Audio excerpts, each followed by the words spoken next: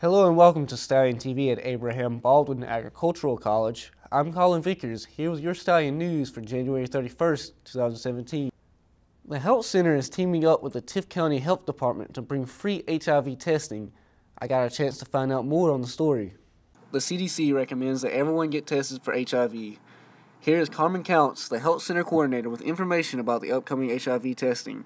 We're actually going to do it on February the 14th, which is Valentine's Day. We're going to do it in the dining hall from 11 to 2 because it's peak hours. And you can just stop by and get a free HIV test. There's no needle, it's just a swab inside your mouth, and you get a result within 20 minutes. The results are confidential. They'll give you a card. You just bring the card back and they give you your result. And then they also have condoms and other literature that you can look at to make sure that you're informed. This is an opportunity that ABAC students really need to take advantage of. For Stallion TV, I'm Colin Vickers. Remember that this test is free for ABAC students, so don't miss out. Coming up on the calendar, if you're wanting to participate in Carry the Load, applications can be found under Carry the Load on the ABAC webpage.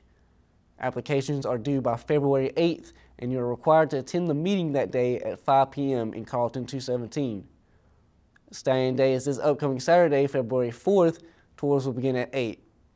That's it for this edition of Stallion TV. I'm Colin Vickers. Thanks for watching.